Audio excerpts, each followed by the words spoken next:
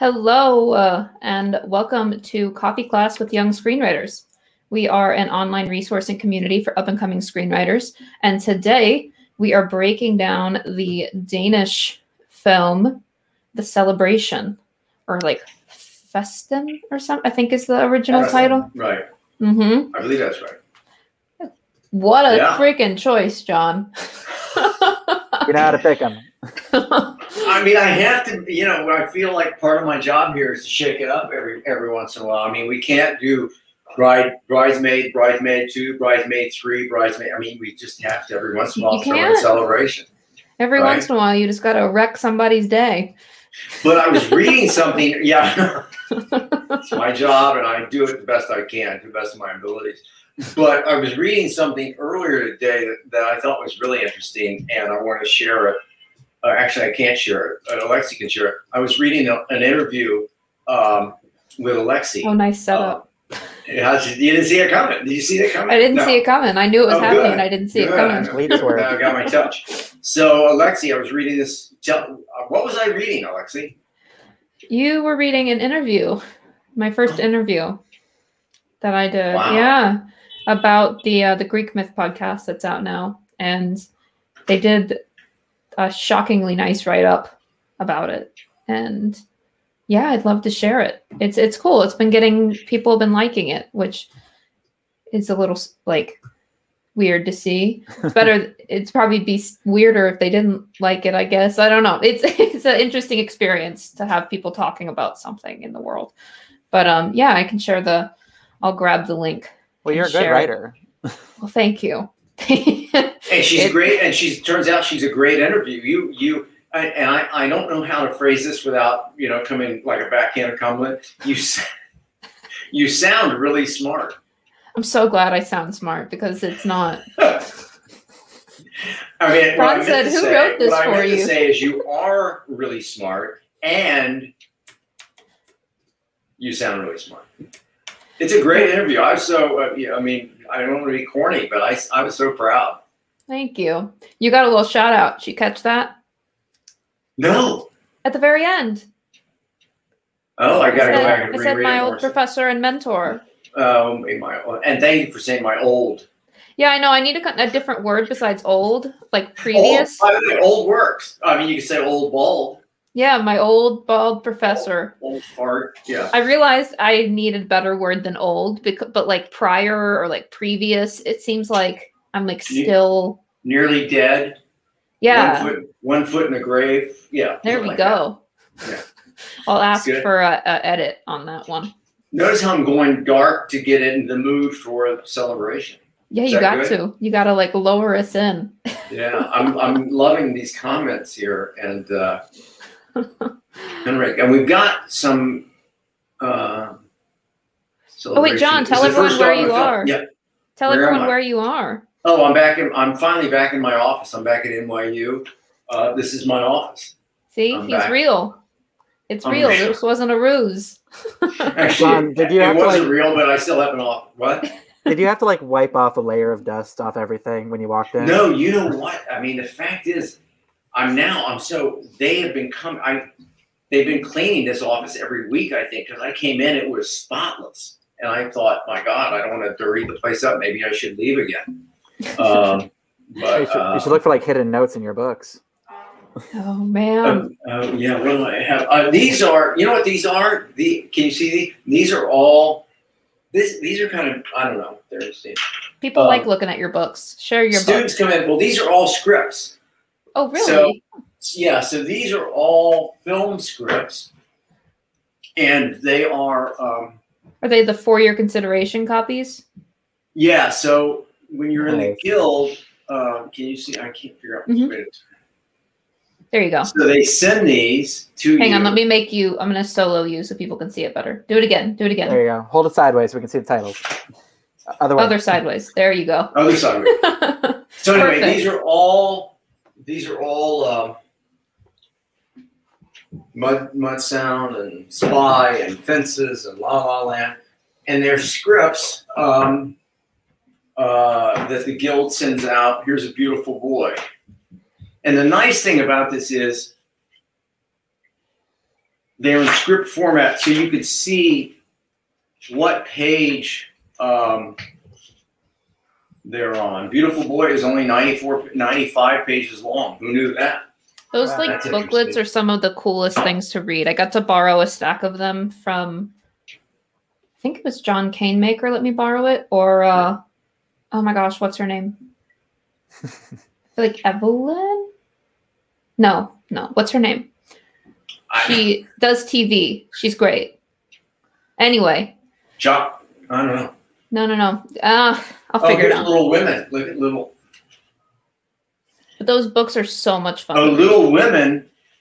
I don't know if you can see. They actually have the color changes. Wait, switch it. Hold it back up again. Oh, I see it. So the red are rewrite pages. That's cool. So that section is Little Women. She had a very specific gimmick where, because there's two timelines, one of them is red and one of them's black. Oh, I'm sorry. Is that right? Yeah. So 122 pages. Oh, so I see. Yeah, right. There's a note at the beginning about it. Okay. So Have you read I think the script? that these. I love this movie. It's a great movie. I don't think that these booklets are purchasable. I think that they're like, you get them if you're in the guild, or like if you're an Oscar voter, right? Yeah. So if you're a voter, you get them, and then they also send the DVD. Ooh. You know what I miss? I miss the guy with the table outside of NYU who always sells the scripts. These sort of he had printed so out many PDFs. scripts, and I was like, "What? Where did these even come from?" And they're all exactly. Where they're all like findable on the internet as PDFs, and he just prints them out and sells them on the street. It's a good game. Do people buy them? Oh yeah, I've seen them in so many dorms.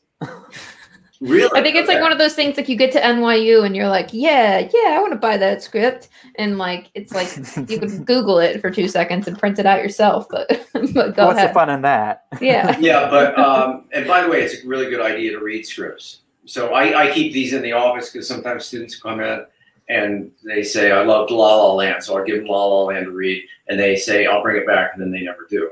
That's kind of I almost did that. That's why I was hesitant to bring it up. But yeah, I borrowed like a stack. I got like Ratatouille and Wall-E and that's where my scripts are, right, Alexia? And Her. It wasn't from you. It was from the professor whose name I forgot. Well, maybe you blanked on her name because you have such guilt. So I put them all in, like, when I was graduating, I put them all in like a really like nice bag and wrote like a really nice thank you note. And I was like, so sorry, I've had these for 2 years. Wait, what is this comment here? I'm sorry, go ahead. I'm being laughed at. Sorry, you had these scripts for 2 years. John can't hold the books far enough for his classes. God damn, it's a rough crowd. I'm glad I gave you Celebration to watch. So by the way, I think it's a comedy. So how about that? Wow. I mean, I can see there are funny moments in it. There are. By the way, people are asking where's Adam, and I was going to make a joke that he was fired and try to do it really seriously, but then I decided that might be too much downness for today. So he's not fired. He's busy. He got pulled into a last-minute meeting, and he might be joining us at like 5, but maybe not. So it sounds a little like he got in trouble, doesn't it? I think. Doesn't it? Yeah.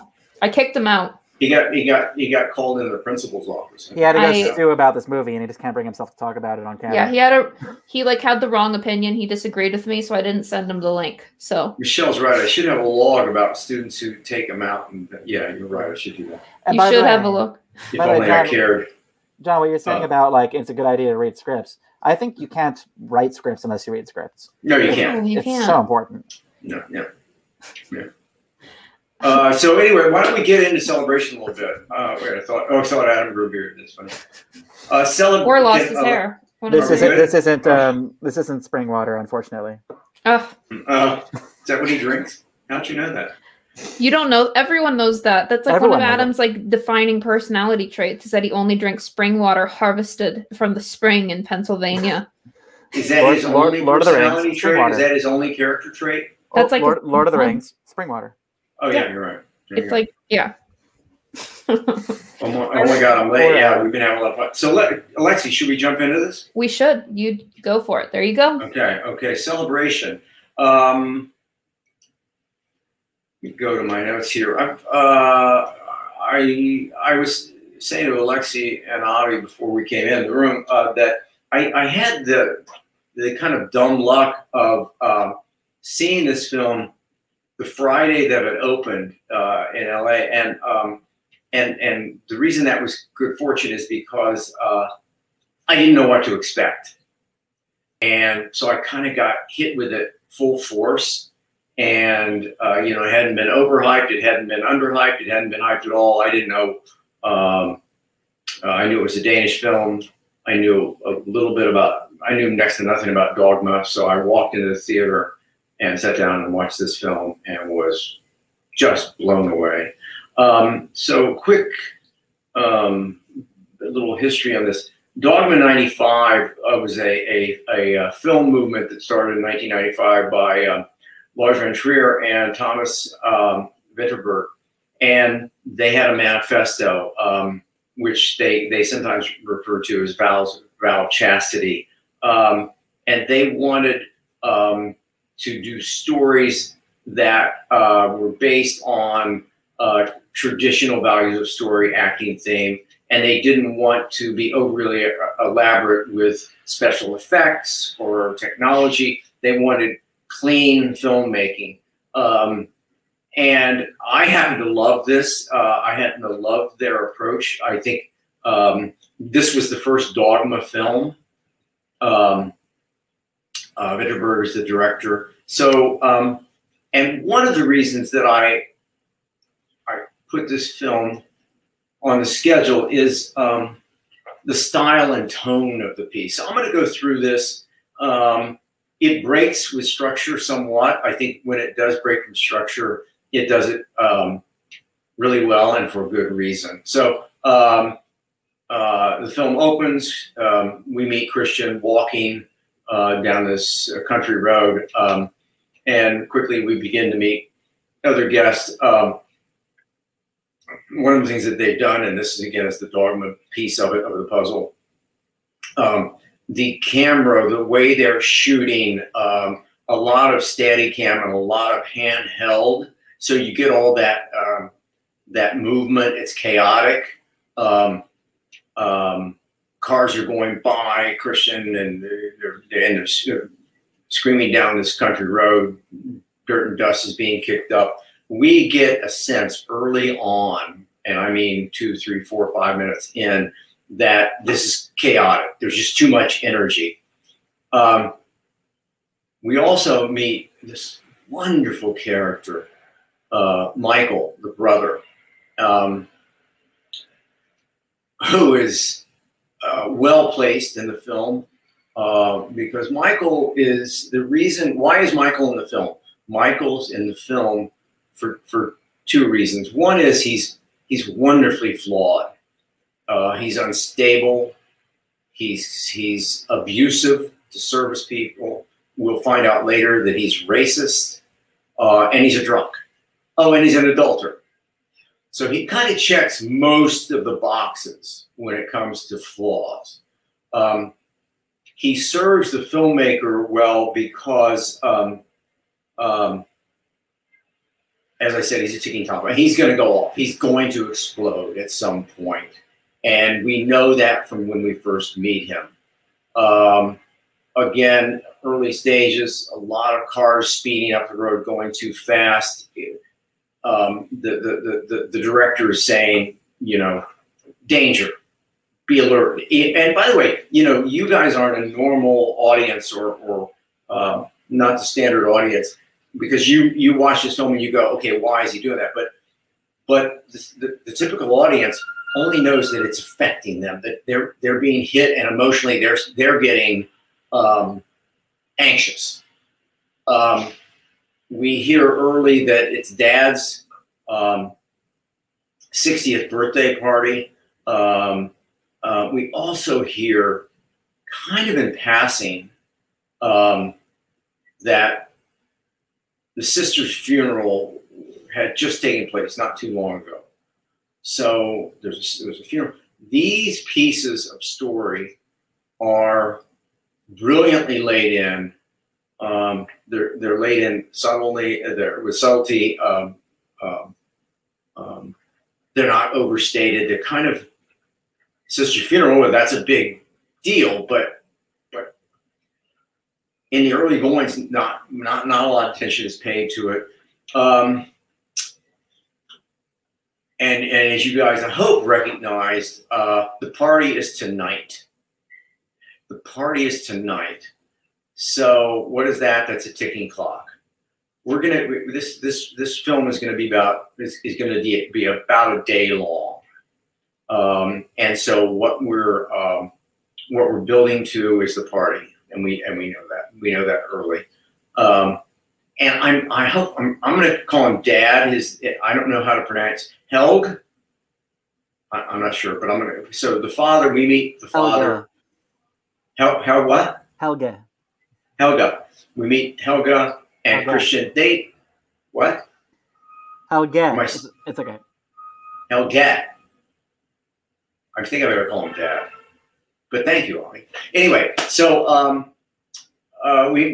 Christian has a quick conversation with Mia, the maid. Something seems to be going on there. Dad and Christian talk, and again, all of this is very, very just laid in. I can't think of a better word, just with such subtlety. Dad wants to know what Christian's plans are. It's suggested that maybe Christian will take over this hotel, this inn. He says no, he's not. He's thinking about moving to Paris. And then about page 15 minutes in, we meet again. Forgive me for chewing up these names. Helena, the sister, and she's in a room, and she says, "This is the room that their sister died in. She died in this room." So we meet Helena. She's kind of looking around the room, looking for clues. We cut quickly to Michael, who's in a rage. And there's a beautiful moment early on when Michael finds out, when they get to the hotel, and he talks to the concierge, and he finds out that his name's not on the list. They don't have a room for him. He hasn't been invited to his father's birthday party. And this just sends him over the top. Helena, again, I hope I'm not going too fast, but there's a note. She finds her sister's note. She says there's nothing in it, or she doesn't read it. She doesn't respond to it. The sister's death and this note are kind of subplot B storylines that are really, the way they're layered in is really strong, because we've got so much going on in Act 2 that we go away from these things for a while. But again, imagine if the filmmaker hadn't made the choice to say, okay, there's a note, we know about a sister's death, we get that established up front, first act. Then we can move into chaos. So sister's note, what else do I want to say that? That's about all. There's a quick conversation, almost 30 minutes in. The first act's a little bit long, but almost 30 minutes in, when Dad talks to Michael. Clearly, Dad's looking for somebody to take over the hotel, and Christian has said no. So he turns to Michael, and he says, "You'll have to learn how to behave yourself." Which, as we know already from Michael's behavior in the first 30 minutes of the film, that's a long shot. But Michael's game. Michael's got a wonderful arc. I'll get into more of that later. The pre-party, Michael starts drinking. We're back, and they cut away from this, but every once in a while. But there's a lot of handheld camera. There's a lot of steady cam, just to give it that energy. And then on page 30, the Toastmaster begins. Dad speaks, and when Dad's speaking, we punch in tight on Christian. There's a tight one on Christian. So something's going on here. We don't quite know what, but something's up with Christian and Dad. A great little subplot beat. The waitress is going around, and one of the waitresses, and she pours water into Michael's lap. So, and he goes off the rails. He's angry. He's shouting. So clearly there's a problem between this waitress. We'll find out more about that later. Again, just laid in there. The waitress is out to get Michael. She pours water in his lap. And then, boom. Page 34, Christian gives the toast.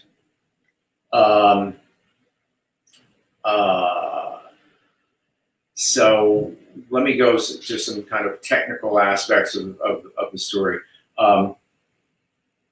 Christian is the protagonist. His objective is to take down his father. It's just fantastic. We know he's got one night to do it, and he's going to try to kill off his old man.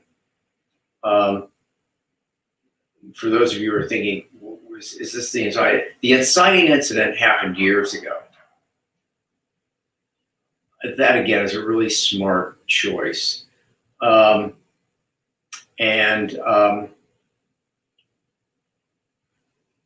Christian says his dad had his baths. He says Dad had his baths, and he was very clean, and he took a lot of baths, and we took him. And then finally, page 36, he said, he raped us.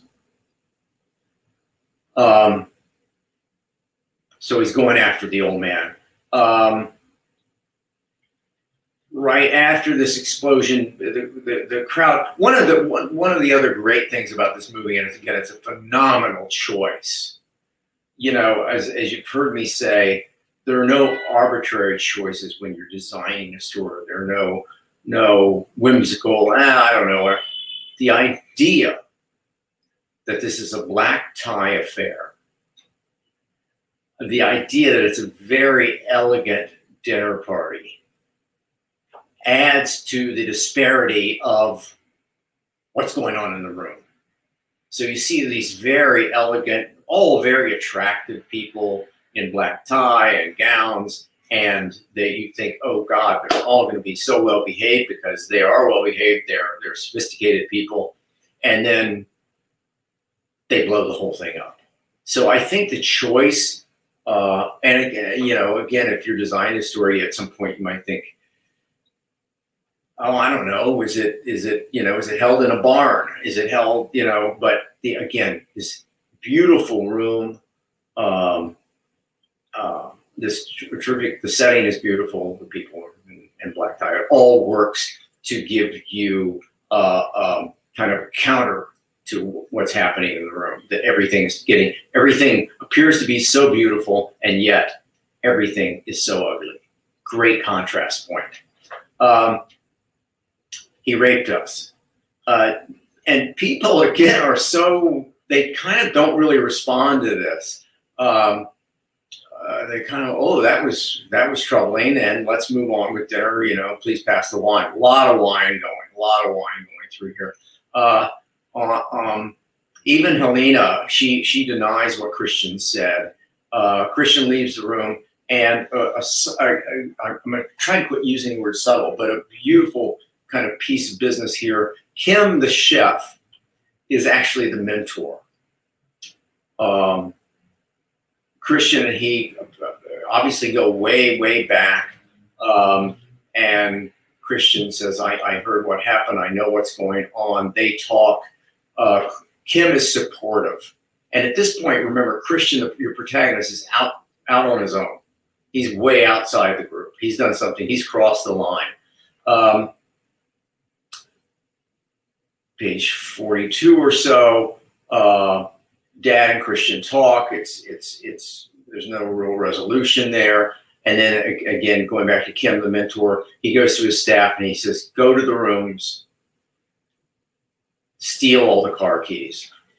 We'll hide them so no one can leave. And he says, it is Christian's turn tonight. That's a great mentor. He's there. He's supportive of his protagonist. Page 46, another, and one of the things in Act 2, and we know that Act 2 is the difficult act to write because it's so long. They keep layering in new business, and all of that new business creates more conflict. So here's another name. Avi, you have to help me on this one. It's spelled Gbatai. Let me get back to you on it. Yeah. Anyway, he's Helena's boyfriend. He shows up. Michael meets him getting out of the cab and assumes, because he's a black man, that he's a musician and tries to send him away. So again, Michael is just horrible. Helena comes out. She explains he's with me. There's some pushing. So, I mean, the other thing is that the altercations get very physical, and they keep escalating. So again, more fuel to the fire. And when back at the party, Christian talks to Helena's boyfriend, and Christian breaks down and starts crying. The amount of wine consumed in the story is just pushing everything, because people are becoming more and more unglued, and people are becoming drunk. So we know, again, I said this about Michael, but it's kind of a time bomb. We know this is going to go off the rails. It's like you put a guy in a car, and you put a 6-pack of beer in the passenger seat, and when the movie starts, he pops the first one. It's not going to go well. So same idea. About midway through the film, Christian's mother gets up to speak, and she does this wonderful thing. She seems kind of disconnected from everything. And when she talks about her children, almost as if she doesn't recognize what she's saying, she talks about how they have all failed. We do learn, and it's an important piece of information, we do learn in her speech that Michael was not living at home when his father's misdeeds were realized on Helena and Christian. He was away. Michael was away at boarding school, so he knew nothing of this, apparently.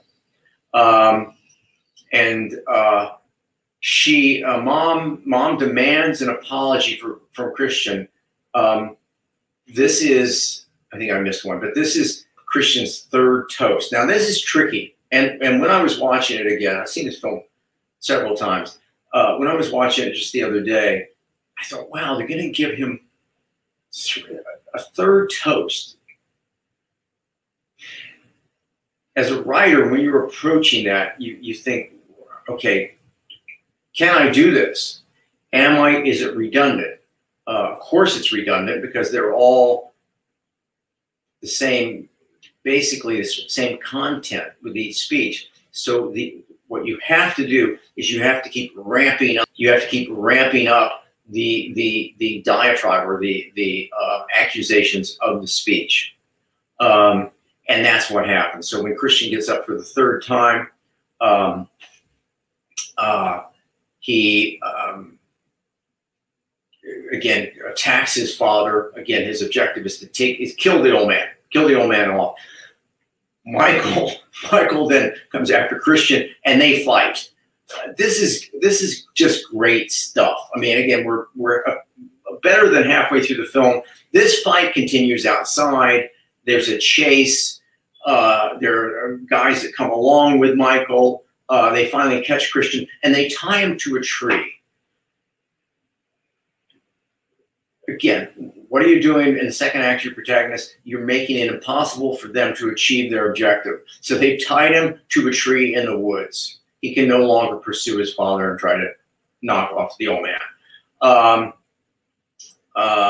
Kim steps in here. He doesn't know where Michael is, but he gets one of the perpetrators and locks him in a wine cellar. So he's still working for, and Helena's looking for Christian. Nobody knows where Christian is. And this is confusing to me. I don't know quite how it happened. I need to watch this film one more time. But Pia, the maid, has the note. And she gets the note into the Toastmaster's glass. Christian gets his hands untangled from the this moment. I'm just bear with me for 1 second. This moment when he gets untied, when he unties himself. You know, we've all seen a protagonist tied to a something. And then it turns out there's a broken bottle, and he gets that piece of glass and kicks it around and kicks it around behind him, and it gets into his fingers, and then saws away at the rope and gets free, or some version like that. As in keeping with the dogma approach to filmmaking, Christian just gets loose. He doesn't, there's nothing magical. There's no, oh my God, he was carrying a knife in his pocket all along. They don't go there. He wiggled and wiggled, and finally he's gotten free. And now he's returned to the party.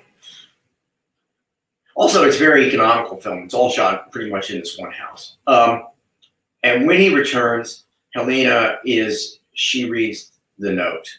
And the note is the sister's suicide note. And there's just a great line in there, which is devastating, as the whole film is. But it's, the sister writes, Dad has begun again. This 80 pages, we're late in the film now. Now these things are starting to resonate with the rest of the guests. That, oh my God, maybe this is true. Guests try to leave, but they can't. They can't find the keys to their car, so nobody can leave.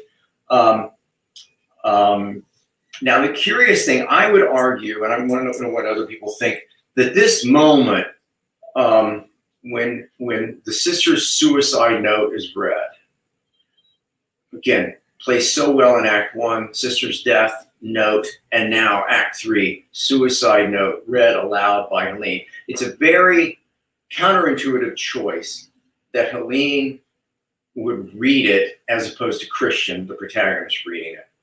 I mean, it kind of registered for me, and yet I thought it was authentic. I'm sure that in story meetings there was a conversation, should we have Christian read it? Remember, he's made 3 speeches. It feels right to me that they made this choice, even though it's a little unique, a little unusual. And that is the ultimate test. Somebody now you are responsible for your daughter's suicide. This should kill the old man off. It's brilliantly played. Then there's some singing and dancing, some more chaos. And we find out that Michael has disappeared. And Christian passes out on the floor. Everybody's drunk, there's dancing, and then we smash cut to breakfast the next morning. Oh, there is one other really wonderful beat. Dad says, bring me some port. And Dad is the patriarch of this world, right? Literally and figuratively. And he says, bring me some port, and no one will respond to him. It's a great moment because, for me anyway, what it suggests is that he no longer has a voice, that he is dead. He says, up until that point, everything he demands, he gets. He's the lord of the manor, literally. But now when he says, bring me port, I said, bring me, nobody responds to him. He is, for all intent and purpose, dead. Breakfast the next morning, wrapping things up.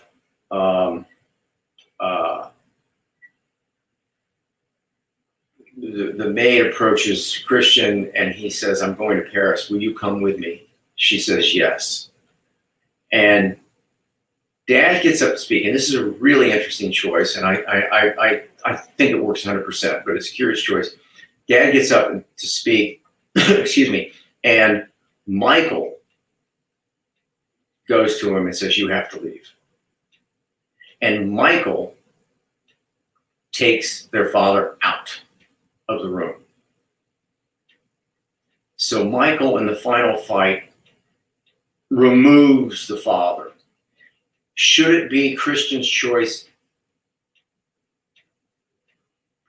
Perhaps. Yeah. Yes, you would say so. But the fact that Michael does it, it indicates that Michael, the most flawed character in the movie, maybe has resolution. We know that Christian's not going to take over the end. Elaine was never offered it. So maybe, and I don't, God knows, they're not trying to put, wrap this up in a big ribbon, big happy ending. It's not that at all. But we think that maybe he's got a future, because prior to this, God knows he did not have a future. The resolution is Michael's. Perhaps he has changed. It's such a unique film. It's a lot of it feels like doc style. Anyway, that's my breakdown. I'm curious to know what people thought, and hopefully it wasn't too big a downer. I think it's important. It's important to know about the Dogma films and the films that Vinterberg and these guys make. So, Alexie, can we? Yeah. Thank you. Can we go back to? Thank you. Oh, I gotta go back. What did you want to go back to? I'm back. I was just getting on. So yeah, what? That was a really good breakdown. It's a tough one, and something that was thanks. That was like apparent to me in your breakdown, and then like in the chat too, was first I think we should look at the Dogma 95 thing briefly, just so we can see like what the rules are for everybody. But actually, let's do that first. Here, I have it pulled up. Yeah, pulled up. Okay. Thank you for these. Nice. Yeah. So this is the Dogma 95 Vow of Chastity. Mm-hmm. So these are their rules if you're going to do a Dogma 95 film. Shooting must be done on location. Props and sets must not be brought in. If a particular prop is necessary for the story, a location must be chosen where the prop is to be found. Wow. Sound must never be produced apart from the images or vice versa. Music must not be used unless it occurs in which the scene is being shot. So that's a diegetic versus non-diegetic sound. Basically, if it's not being picked up by the camera in the moment, it's not in the film. They're not going to go like add sound effects later. Camera must be handheld. Any movement or immobility attainable in the hand is permitted. So you can get like zoom, you can like move it around, but you're not going to do like a dolly shot. Yeah, and you would never use yeah, exactly. Yeah. Like no tripod or cranes or stuff like that. That's dedicated. Yeah. The film must be in color. Special lighting is not acceptable. If there's too little light for exposure, the scene must be cut, or a simple lamp can be attached to the camera. So natural lighting. That was the most obvious to me, I think. It's like sometimes I'm like, this is poorly lit. Too dark, and sometimes it's a little bit out of focus. And I think it adds to the tone and style of these. Yeah. I think it works. I was just like, at first, I didn't know what Dogma 95 was going into this, and when it started playing, I was like, is this a freaking like home movie? Like, is this a home video? Like, what is this? But I think as it went on, it's a family film, it's a family story, and it's a family film, home movie, right? There you go. That's true.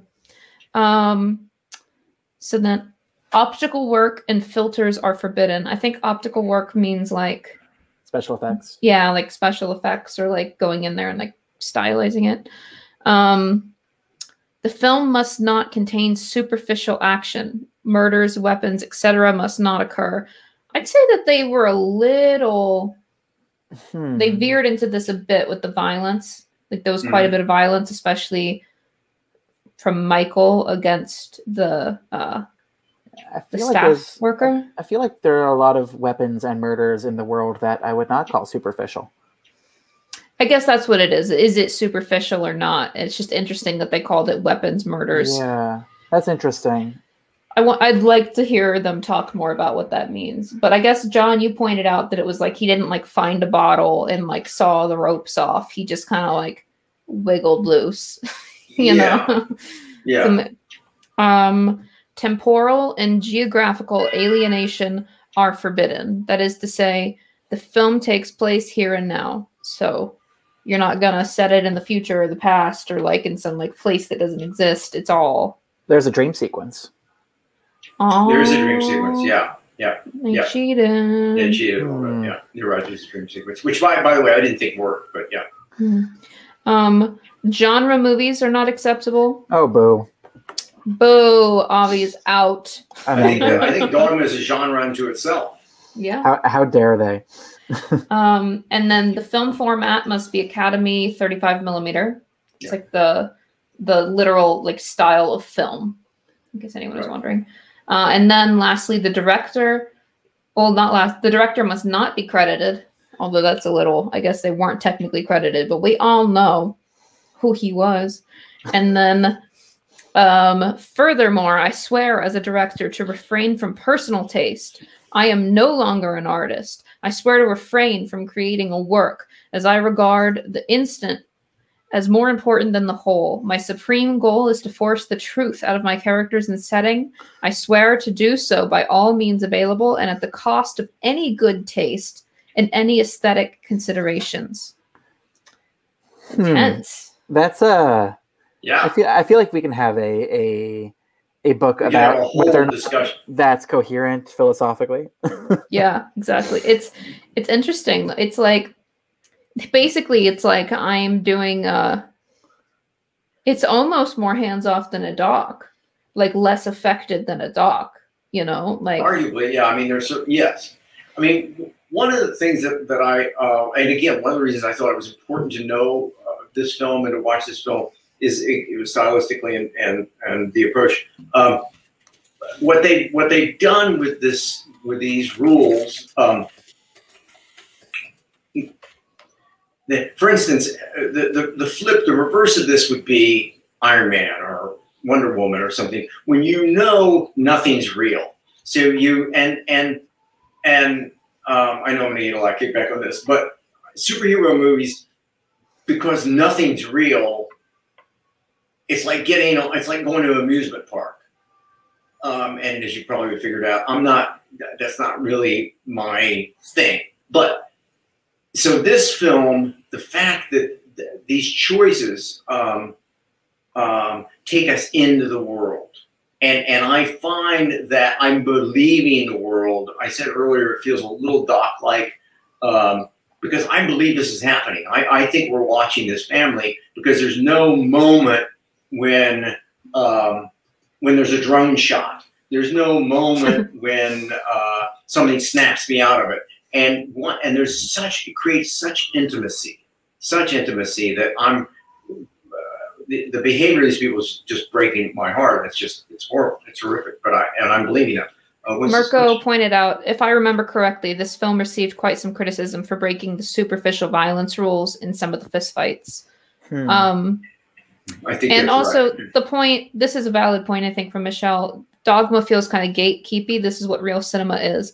I think I would say, like, I appreciate the challenge that Dogma 95 sets up, but like what I don't necessarily appreciate is anybody who would say that this is the only way to make good art. Like, I think it's like a cool thing to try, but I don't think it's like I don't think it's, I'm not too, but one of the things that you would do, for instance, if you're getting ready to make a film, and Alexie, I'm sorry, you've completely ruined me. I just have to go to Winter's Bone. But if you're going to make Winter's Bone, you would have your cinematographer who would already be aware of this film, but you would look at this film to draw inspiration and choices. And they did. Because it's yeah. Huh? Oh, I was going to say, like, it's not... Sorry, I can tell you about Winter's Bone in a moment. They used... I mean, it's like, it's a version of this, right? That's like, it's... They used real homes. They didn't make sets. All the costumes were borrowed from people who lived there, and they like gave them like new clothes in exchange for their clothes so they could use them as wardrobe. A lot of, like, everyone that wasn't a lead was somebody who lived there.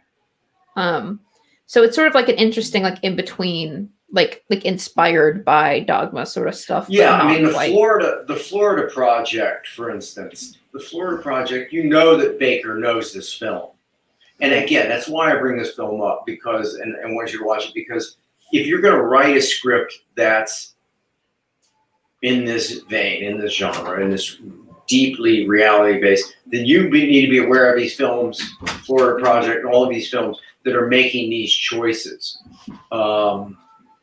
It's interesting to me. It's very specific. Yeah. Oh, I didn't mean to cut you off. It's interesting to me, the idea of we're going to divorce any sense of personal point of view or aesthetic when there's a shot in this movie that really sticks in my mind where it's right after Christian sort of fails to take down his father the first time, and he's sitting in the kitchen, and he's in the foreground. His face is in profile, and the camera's kind of slanted. It's a little bit on in a Dutch angle kind of situation. And in the background, Helga shows up. He walks down a flight of stairs. So half the frame is Christian's face in silhouette, and half the frame is out of focus. Helga is approaching, and that's an aesthetic, right? That is a choice in how to frame a shot for maximum dramatic impact. So it's an interesting experiment. I had a thought earlier today of how interesting would it be to, this might be sacrilegious, but I think it's kind of interesting from an experiment point of view, to remake these films in a sort of more standard aesthetic, because that gives you the control part of the experiment. Can you get to that sort of level of perceived authenticity if you're taking liberties with reality a little bit more? Like, I wonder if that might be useful just from a, I guess, just sort of a development of film point of view. Like, does the experiment hold up if you can actually compare it to something? Well, and again, I think it's why it's important to know these films, because it can impact choices that you're going to make. Yeah, absolutely. And it's kind of, I mean, people are using the word pretentious is floating around in the comments, and I would definitely second that. It is like kind of like, it's interesting because they're trying so hard to create something that's like not pretentious. Like, they're trying to create something that's completely unaffected as a scripted thing can be. But that choice is making it very affected. And like, by like saying, I'm not going to put any aesthetic on it, you're putting an aesthetic on it. Like, it's, it's like, it's kind of like inescapable. Anytime you create a frame, like what you choose to put in the frame is a choice. You can't eliminate choice. Yeah. If anything, it just sort of proves that it's impossible to, I guess, remove the artist from the art. You know, like no matter how hard you try, so long as there's any sort of structure to what you're showing us and any sort of intent of why is this actually it, why are we looking at this, why are we having this scene, why does this character exist, if there's a reason behind any of them and it's a defined reason, you can't say that there's no point of view behind it. And I think that's fascinating. I think that something really interesting is I've seen people start experimenting with this, sort of like the Sleep No More vibe, which, if you're unfamiliar, is a play experience, like a Shakespeare thing in New York, where you go to a hotel and basically the play, I think it's a hotel, right? And the play is happening in the hotel. Around you. So you're in it in a mask and you're following the play, and you can choose which characters to follow because there's things happening all over the place, and you are just in the hotel and you can choose which plot lines to follow or not. And so in that way, you've removed the frame. And I've seen people try to do that with some experimental films where they shoot, like, you had basically like each character was followed with a camera. And it was like an interactive thing, like where you as the viewer could click between the points of view and follow different characters and see different parts of the story. I almost feel like that's like the next level of this that like tries to remove the like forcing a specific interpretation on it. And I think it's not necessarily like the kind of thing that I would want to tell, I don't think, but I think it's really interesting. I think it's You know what could have shattered this movie's sense of supreme reality is if they had a single performance that was anything less than solid. Because they could have had bad luck with their casting and gotten a cheesy Helga or a very theatrical Michael, because Michael is so over the top already. Imagine if they had somebody who couldn't sort of find the authenticity in that and played it for camp. You know, it would have been so difficult. Good. Yeah. Yeah, you're right. I imagine that must have been kind of a like traumatic set.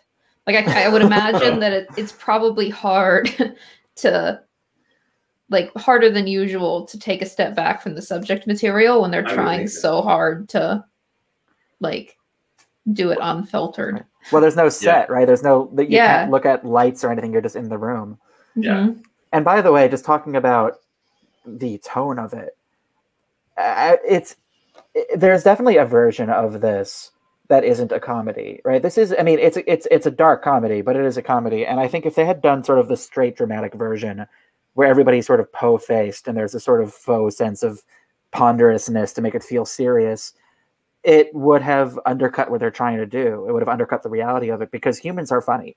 And humor can be a defense mechanism, and sometimes it's just the absurdity of the situations you find yourself in, no matter how intense they get.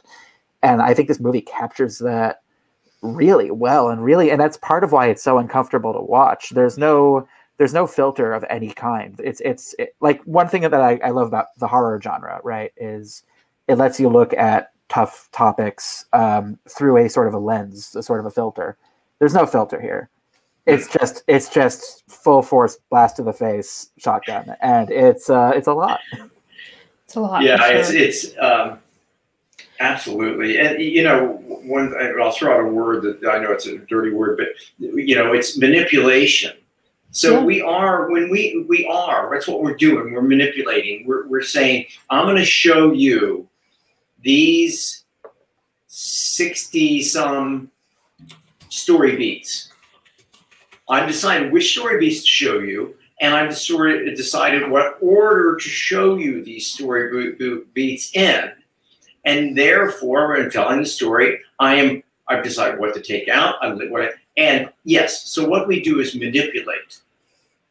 What they're trying to do is take out the manipulation or the obvious manipulation. They're trying to make it as they're trying to make us forget that we're being manipulated. That reminds me of there was like this campaign that was in the New York subway system for a while, where I can't remember who did it, but it was like a clothing or makeup or something ad where they used models but did absolutely no digital touch-up on the models, which was like surprisingly jarring, because like even if things like don't look touched up, they're very, very, very touched up. And it was actually like very like people found it like surprisingly like unsettling, because it almost felt like, I heard it called like pornographic. It wasn't, but it felt like very, very it makes people uncomfortable when you're used to seeing something filtered, even if it's like the illusion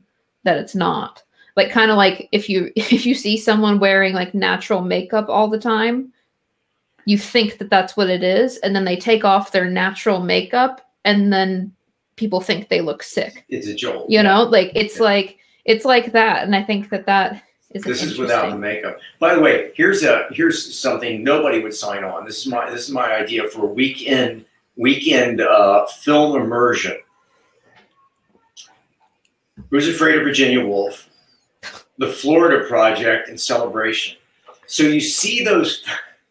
You have to pass an emotional stability test before you're allowed to participate. But you see how how the choices, the filmmaking, stylistically, how they're all working to the same, hopefully, end result. They all had the same, similar idea in mind in terms of reality-based story. You know what's interesting? You bring up the Florida Project, and something I noticed in this film is it's very objective point of view. Like we are bouncing around, looking at all these different people sort of from the outside. And the Florida Project, as realistic as it is, we are looking through the eyes of those kids.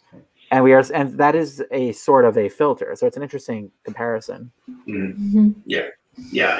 And the fact Baker used a real hotel, there were people living there and all that. That's Avishai, what's the name of the horror film that it was a big hit years ago. The three or four They go into the woods. And it's shot doc style. Kids? Oh, the Blair Witch Project? Blair Witch Project. I haven't seen it in years, but the Blair Witch Project. Yeah, like found footage is like a like cousin of this, it seems like, because it's trying to create the feeling that this happened, but usually it's not. Right. Yeah. The thing that's interesting about found footage to me is, even though it's recreating reality aesthetically, the part of why found footage horror movies are so scary, and I do love a good found footage horror movie, is they are so narrow in their point of view, right? Like here, in the celebration, we are bouncing between each of the siblings and the people working in the kitchen and the toastmaster and all that. Found footage stipulates that there's a character holding a camera, and that is their eyes, and we are looking at it through this narrow lens, and there could be monsters on either side of the camera that we're not seeing, but we only see what our character sees, and that's incredibly immersive and puts you in a single person's sort of view line, which I think is a different kind of manipulation, right? Because then it's you are there and you are limited, and here in the celebration you're kind of unlimited. Mm-hmm. It's going to be interesting when, it's inevitable. It's happening soon. I don't know how soon, but like when you inevitably do have like VR, AR style films where you're able to like look 360 around you and decide what you want to look at, and the thing is happening with you. And I think that'll be really interesting to see like what that's like as a viewer, and like what people can do with it, where you like make the frame so big that you can't see everything in it at once. Totally. It'll be cool. Yeah. And by the way, kind of thinking about the sister being the one who reads the note, I had a few thoughts on that. Because first, my thought was sort of just about how Christian has no credibility with this crowd, right? They've already invested so much in assuming that he's a crackpot. But what I'm really interested to talk about is the importance of subplots, because I was thinking while watching it, it's like, okay, we have Michael with his abusiveness and with his cheating and with his history with that woman, and now you have the abortion. I forgot about that. Yeah, there's the abortion. Then you have the the sister brings her boyfriend who is black, and everybody's incredibly racist to him. And while watching it, I'm thinking these are very intense subplots. How are they going to pay off in our main plot? And the way that her subplot with her boyfriend pays off is she is sick of everybody in that room, and she is primed and reached a point where she not just to leave, to read the note, right? Because early in the story she says she won't read the note. Well, she not only will she not read the note, she'll hide it, but even after Christian says what he has to say, she says, "Oh, I love my brother," but that's not true. Not true. Right. But she's brought to a place emotionally where she needs to push back against everything in this room, and I think that's why it feels so satisfying, because it's not arbitrary. It's like you said, they've been priming us for this point in the story the entire time. Yeah, and those pieces, I know I'm repeating myself, those pieces are wonderful. They're laid in, and the fact that they excuse me, that they lose them, that any conversation about the sister drops out of sight for about 40, 50 pages. But the fact, when it was laid in brilliantly. It was just a couple beats, act one, and now that's for me, that's when I know I'm in the hands of a great storyteller, and that's certainly the case. Yeah. I was really, really impressed by the way that this film like handled people's response to Christian's like first toast, and then how everything unfolded since then. Like it felt very like unfortunately authentic to me, and it felt very like relevant to a lot of the things that we're seeing in the media with like Me Too and like things like that, where people are pushing back against it until you can't, you know? Right. And I was really impressed by that. And I think that, if you were gonna do something in this Dogma 95 style, I think that this was a good story to tell for that, like showing how that happens. God.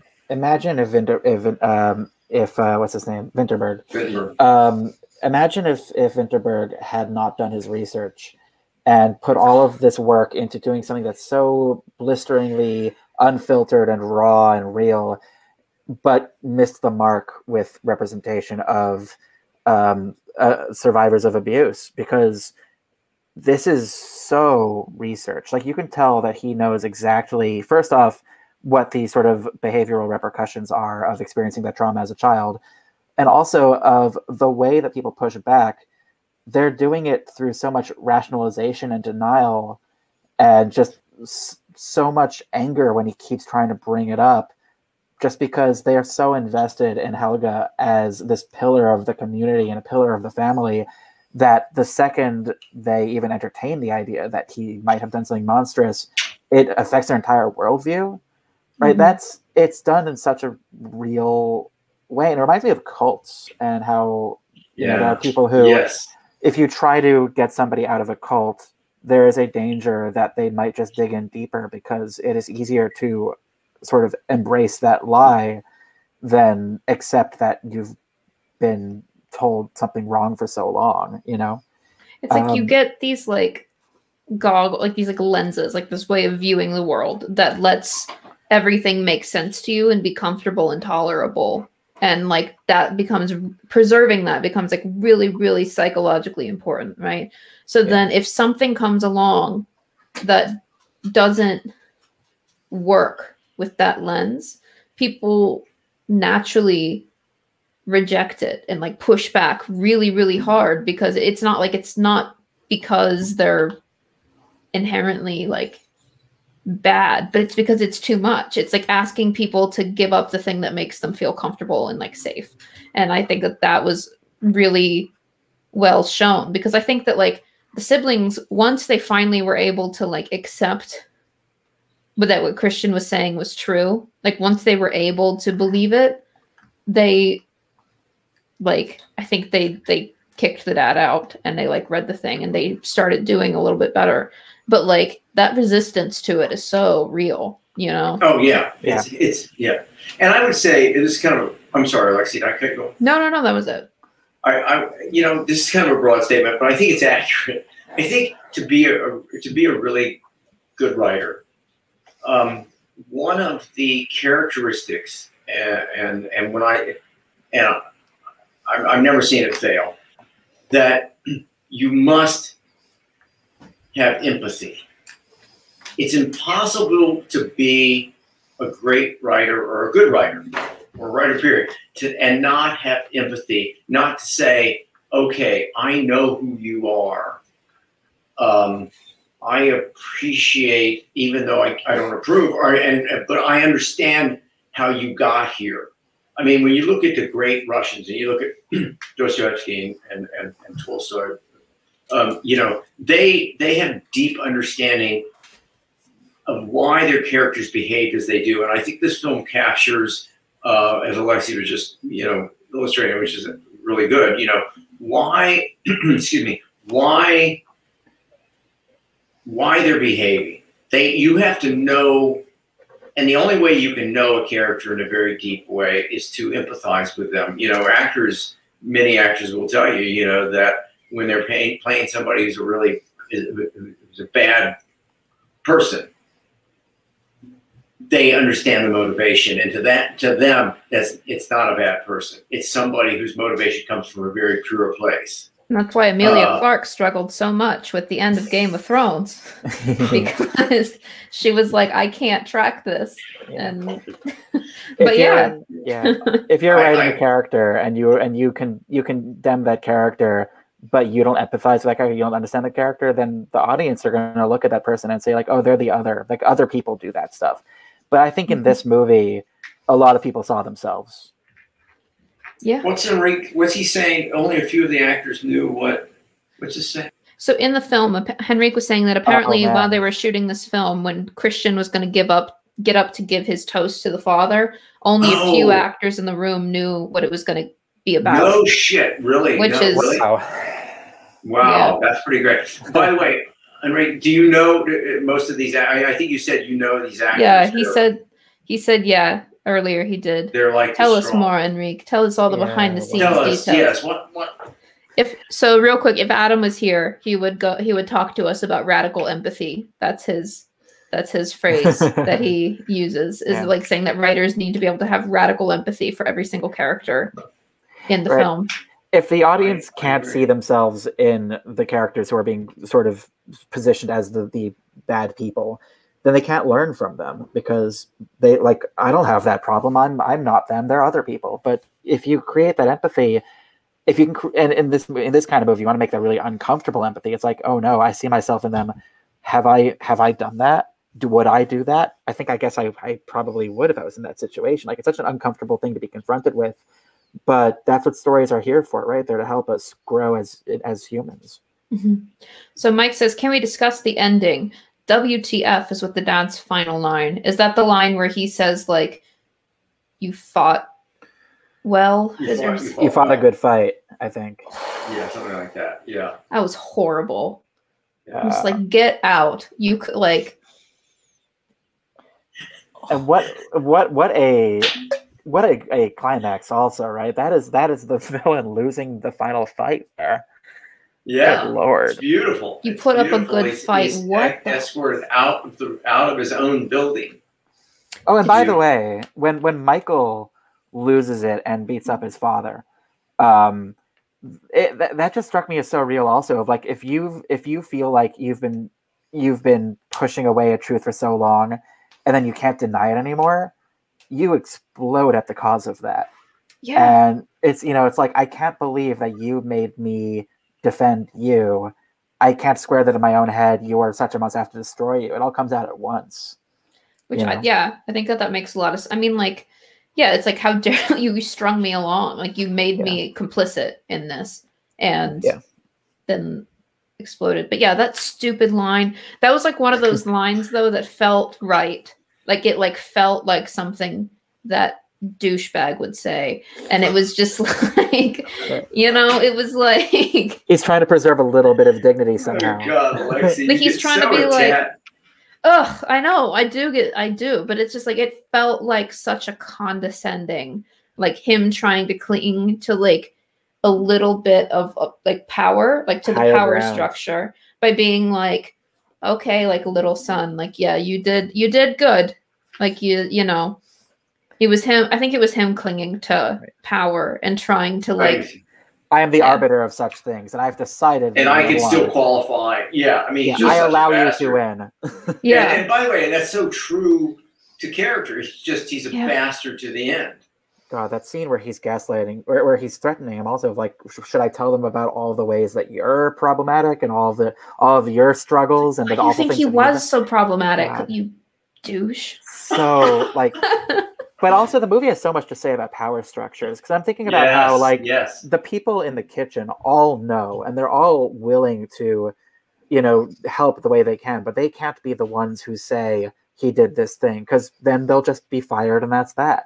They're like, they don't have that power. All they can do is hope that somebody with something even close to power, like maybe his son, would have some impact if he had the correct words. And that's part of why I think it's so great that the sister reads the letter, because even if Christian read the letter. And had the letter and said this is proof, at that point everyone's so invested in him as being unreliable, because he's lost the power there that if he ever had any. That's how stuff like Harvey Weinstein happens, like everybody knew. Yeah, everybody effing knew.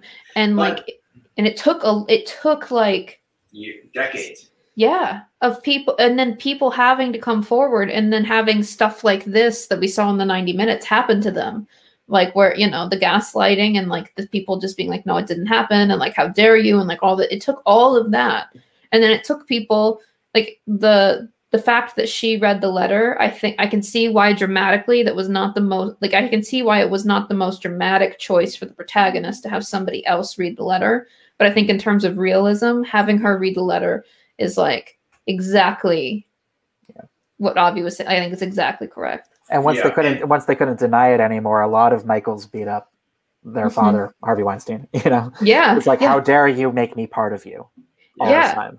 all these people being like trying to cut ties now, and it's kind of like, well, you know, you're a little like you were in denial, but you were there, you know. Yeah.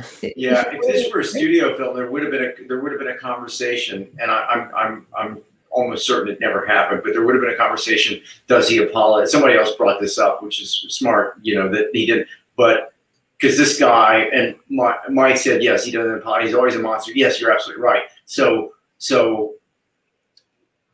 it'd be a false note. And that's what's so tricky about being a writer and understanding character. What is the false? When is it false? And having an ear or an understanding for character so that you know, oh, this is false.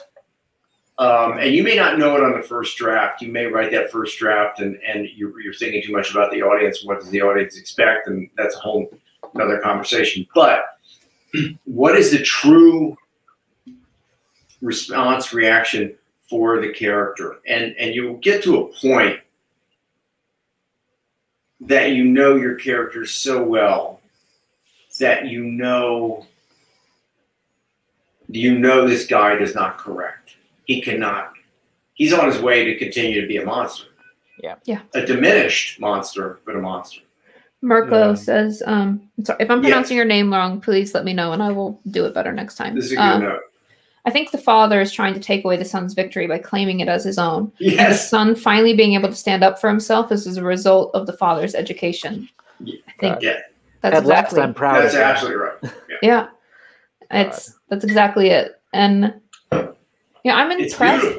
I'm impressed by this film. So like a lot of times you try to write movies that are about like difficult things and you run into the situation like where people are like, this doesn't work. And you're like, but this is what really happens. And it's really, and you know, like it doesn't work story-wise, but you like know that this is like what really happens. And it's difficult to get those two things to go together, like to have something that really happens work dramatically. And I was impressed that this did. Well, I think part of what people behave counterintuitively. Yeah. Yeah. You know, people, yeah. I mean, when I saw that scene where Christian comes out and says, "Oh, and you know, horribly abused me and my sister," like I did basically like a spit take, like, "Oh my god!" And then when everybody didn't react to it, I actually rebound a little bit just to make sure I read it correctly the first time in the subtitles.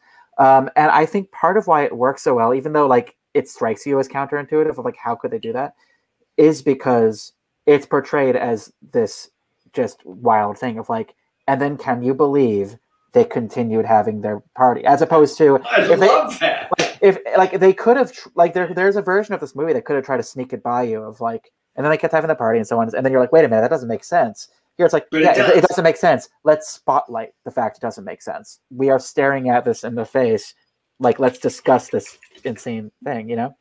And I saw some back and forth in the comments about why at the end when they kick out the father, why do they let the mother stay? And I think part of it is if they start drawing lines of who is complicit and who isn't, everybody leaves the room.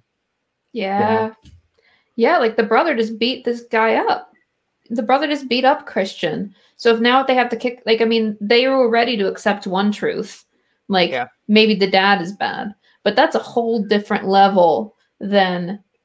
They don't want to look at themselves. No. Like, at least that they're able to separate from themselves. But if they start saying, like, okay, the mom too, then it's like, okay, and then the brother who didn't believe him, then the kitchen staff who didn't say anything, and then, like, you know, it's everyone. And I think that's a great point. They won't challenge the power structure, but they'll cut out the one thing that they could definitely identify as bad, and then say, oh, we did it. Great, move on. Yeah. Yeah, I mean, that, you know, again, I'm sorry to go back to this, but, you know, that kind of understanding of character, part of it comes with age, you know, that you begin to understand people so well. And you've been around a long time, you've been writing a long time. You understand that people contradict themselves. And in that contradiction is actually the truth. Yeah. And that's why, Avishai, I don't like you're going to laugh at this, but that's, you know, I always too often talk about this, that wonderful moment when the doctor tells Walter White, you've got cancer, inoperable. And Walter's response, Walter's response is, I'll remember it. I'm sorry. Alexie, or maybe I haven't told the story, but Walter's You have response mustard is, on your shirt. you have mustard on your lapel. You know, And you just go, holy shit. And even the doctor says, do you understand what I just said? He says, yes, but you've got mustard right there on your lapel. So that is a true reaction to learning you're going to die. You know, I went to this show once, this comedy show that I cannot get out of my head when it comes to writing, where it was in two parts. The first part was this sort of physical comedy. There was no dialogue of any kind, just one person show, but it's like slapstick, and it was incredibly funny. Like this, I can't tell you for the life of me what the story was, but I just remember it just being really funny without a single line. And then the second half was basically gave us a lecture about how to do physical comedy, and the thing that he kept getting back to is, how do you play drunk? Do you like trying to act sober? Yeah, trying to act sober, exactly. That's absolutely right. And that's writing too. If there is something that your character is experiencing that is sort of something that they don't want to let on, what you show them do is compensate. That's right. Right. That's right. And that's what this whole movie is, you know. Right. And it's I think that might be one of the big lessons in scene writing, to be honest. Yeah. I didn't mean, I'm sorry, I stepped on your line there, but I've heard, I know that's a good actor is trying to act sober. Yeah. That's what your character is dealing with in the scene. They are trying to act sober. That is always boom. Yeah. Walter White is trying to act sober. Yeah. But yeah, no, 100%. Yeah. Here's some more. We did get some fun facts from Henrik. Oh, good. Henrik, he knows this. Yeah. Yeah. Thomas Bo Larsen, Michael, can't read, so he gets his lines on an audio tape where his wife reads them out loud for him. Wait a minute, he can't read? Seriously? Isn't that interesting? Of course it's serious. Where'd you find it? Really? Huh. And then there was other things about like that he wanted to minimize. Henrik said earlier that they wanted to minimize the amount of extras in the room. So the camera operators were part of the party people. Oh, wow. What a brilliant choice. Oh my God. It's so smart. Man. Oh, by the way, just a small sort of subplot that I think is so lovely, and it could have fallen apart, but it's so lovely, that demonstrates Christian's arc is he starts off the story as clearly having an inability to like create a romantic connection with anybody. It's far reaching back for obvious reasons, for traumatic reasons. The very end of the movie, he just looks at what was it, Pia? Is that her name? And says, "Would you like to move to Paris with me?" And she says yes. And it's such a small moment, but that's his entire arc right there. That's him. Yes, that's him letting go of something. Yes, it is. Oh, and by the way, John, there was a thing you were saying several times throughout the summary that really made me think. Where you said his goal is kill Dad, and I think it's fascinating because, like, obviously he's not trying to kill Dad. He doesn't have a serrated knife or a gun or anything. Like, that's against dogma.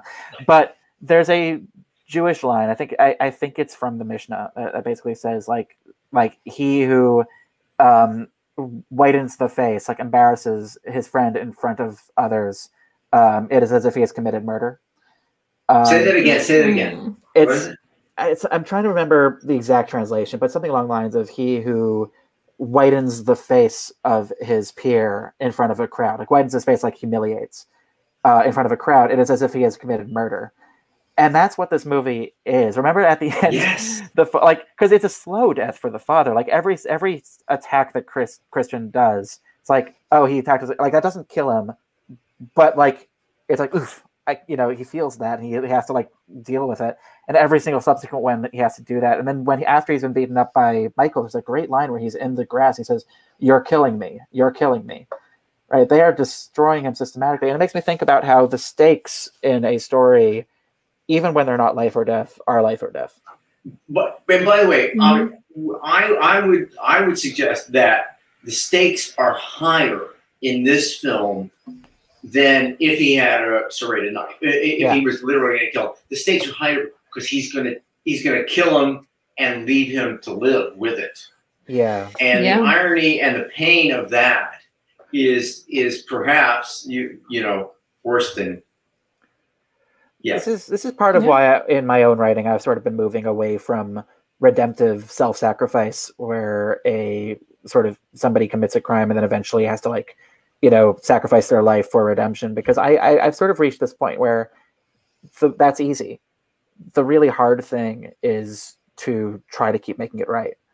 But just with regarding stakes, personal is always going to work better than scale. I don't care about the fate of the universe or whatever. I care about the fate of a person.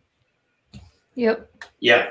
And that's that. I mean, well, I gotta tell you, I'm thrilled because when I told my wife I'm going to do Celebration in a coffee class, she said, "Oh my God, they're going to hate that." And she said, you know, why would you torture everybody? But it seems many of you have responded to it, and I think it's important to see the film, and it's great characters. It's, you know, it's good. Yeah. It's something, you know. It's a swing and a hit. Thank you. Yeah, but you know, also this kind of deep understanding of character is what we all aspire to. I mean, I think one of the reasons that we're writers is that there's nothing more complex and interesting than human nature. Yeah. Mm-hmm. You know, it's just because you can never solve it. You can never, but it's always fascinating. Yeah. When I heard what this was about, I was like, crap. But I think I really appreciate it as a film and like as like like looking at human nature. I think it was a really good pick. I was pleasantly surprised at how it was handled. Sandra, I mean, it's such a difficult thing to handle. You know, like it's like it's I feel like it's like watching like two cars like nearly crash, like, you know, you're like expecting a train wreck, and then I think it don't try this at home. Very very tightrope walk. Like, yeah, it was good though. Yeah. Well, I wasn't. I didn't mean to be pushing for compliments. It's just I was wary, and I know it's demanding material, but yeah. Like anyway, when you tell a story about something as touchy as this, and there's so much touchy as this stuff throughout it. There's obviously the childhood trauma and the rape and Me Too and racism and all these things. If you're not authentic with it completely, then the whole thing's going to collapse like a house of cards. Like a single misstep could completely undo a story like this. Like, you really got to know what you're doing. And by the way, I would hate for like all movies to be like this movie, but this, but we need that. We need but no, you need a balance. Yeah, absolutely. But this movie aims high, and I think it hits the bullseye. And thank God, because right next to that bullseye was a vat of propane, and it could have been really bad for everybody involved. That's a good way to put it. So real quick, I want to talk about what's happening next week. Two things. First off, we are opening up Writing the Feature again on Monday at 12 p.m. Eastern. It's going to be open we decided to extend it. It's going to be open for a full week for enrollment. So you have a week to enroll. We're taking our second class, the spring 2021 class. So if you've been curious about it, you should check out some links in the description. It's really cool. It's a big class with John, me, and Adam talking about feature writing. And it'll take you from like nothing, like no idea, to a finished feature screenplay in 10 weeks. And creating it taught me a lot about screenwriting that I thought I already knew. So I feel like there's a lot of good stuff in there that hopefully is helpful. And if you come into the Discord, you can talk to people who have done it, see if it was good for them. If you haven't tried our free courses, try that first and see if like the way we teach fits the way you learn. But yeah, I would definitely recommend considering that. And then next week, I'm very excited that we have a guest coming on. Her name is Hannah. I don't want to pronounce her last name wrong, but Barbakov. Hannah Barbakov. Yeah. Nice. And she was one of John's students a few years. We didn't overlap, but a few years before me, a few years before Avi. And she sold a short digital series, which is really cool. She just finished shooting a pilot that they're shopping around right now that she's down to show us.